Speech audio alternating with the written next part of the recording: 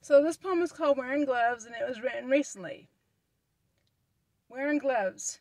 Mine were reddish in color, and I wore them at my last job doing dishes one time, and then collecting dirty dishes was part of my personal wishes. One of the cooks enjoyed what she saw and laughed out loud, and I didn't care, because prevention, solution, and protection is what I wear. I didn't take it as a joke, even though technically we didn't have to wear gloves, but I'm different. These were not your normal kind, a little thicker, so being the same as others doesn't even cross my mind.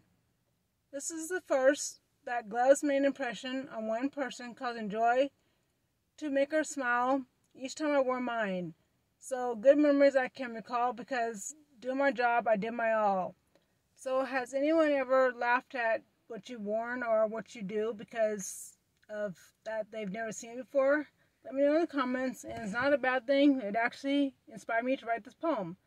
So talk to you later, and thanks for watching. And I'm trying to slow down. That's my goal in doing my videos. So please tell me your thoughts, and thank you again. Bye!